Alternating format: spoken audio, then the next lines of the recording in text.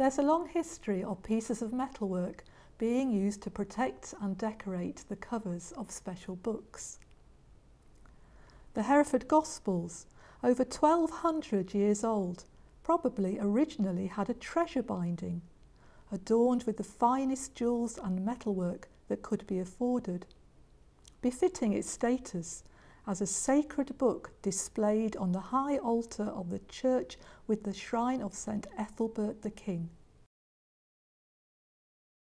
Later, pieces of book furniture like these, which were mudlarked from the banks of the River Thames, were used to protect the bindings of large books placed on lecterns or desks.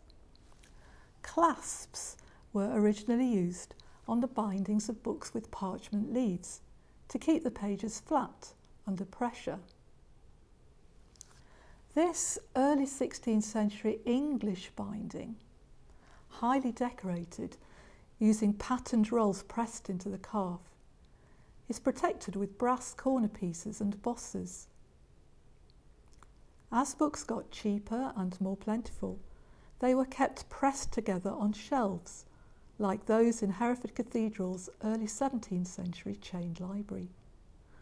Book furniture was no longer necessary, but it survived as decoration on more costly bindings. This 18th century Book of Common Prayer was for personal use, and its wealthy owner had its fancy binding embellished with silver corners and clasps, and a centrepiece with their monogram. The idea of a book with special meaning being treated as a luxury object lived on.